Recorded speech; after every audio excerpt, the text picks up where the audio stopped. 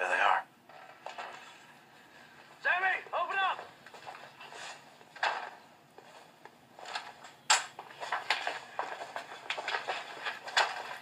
Did you guys, get to a phone? Roadblock.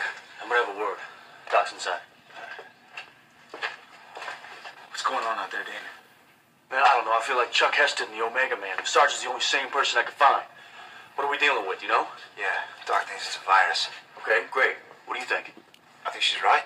Really? Yeah, and I think the infected are trying to infect others with blood-to-blood contact. Oh, but it gets better. The virus leaves traces of sulfur in the blood. A demonic virus. Yeah, more like demonic germ warfare. At least it explains why I've been having visions. It's like a biblical plague. Yeah. You don't know how right you are, Dean. I've been pouring through Dad's journal. Found something about the Roanoke colony. And?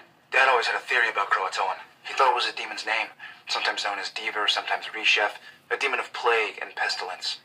Well, that's terrific. Why here? Why now? I have no idea. But Dean, maybe knows how far this thing can spread. We gotta get out of here. We gotta warn people. They've got one! In here! What do you mean? The wife. She's infected. We gotta take care of this. We can't just leave her in there. My neighbors, they were strong. The longer we wait, the stronger she'll get.